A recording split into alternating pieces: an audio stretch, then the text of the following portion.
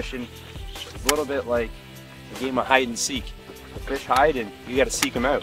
The only difference between fall and summer is the fish actually group together, and the reason for that is the aquatic plant life is all dying off, and they really go where the food source is. And because the forage, your shad, your minnows, crayfish, what have you, they really need that heat as well. So they'll go to, there's one. They'll go to areas that are have thick milfoil or a rock weed mix. That's just a little guy. Let's throw him back. And basically, once you get on a couple of fish, there's going to be a bunch of them. And if you can see the shad swimming around, there's a good chance you're on a good school of fish. Milfoil is a key contributor to this time of year, as it holds the heat a lot better than sparse weeds. If you find a dense area of milfoil, make sure you concentrate on that and really pick it apart. You'll also notice that the thick milfoil is going to be healthy, which means it'll hold the forage. If the forage is there, then there's a really good chance that those big schools of fish are going to be there.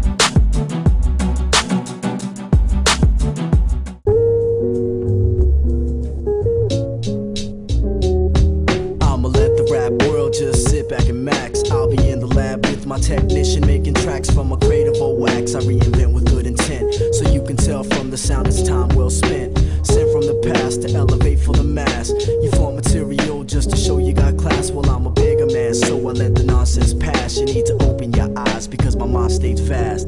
Let it be known that my wisdom is shown, that perfection is. This jig I'm using here is by a company called The Perfect Jig, and they hand pour and hand tie all their jigs.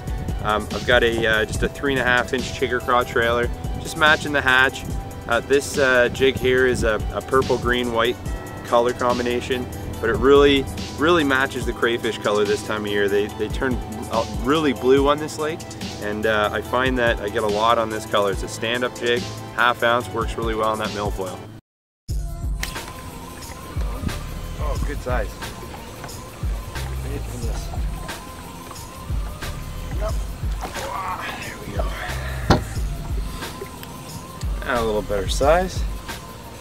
Still short but fat. Just found myself another thick patch of milfoil here. And it comes up to about 5 feet. It has deep water access.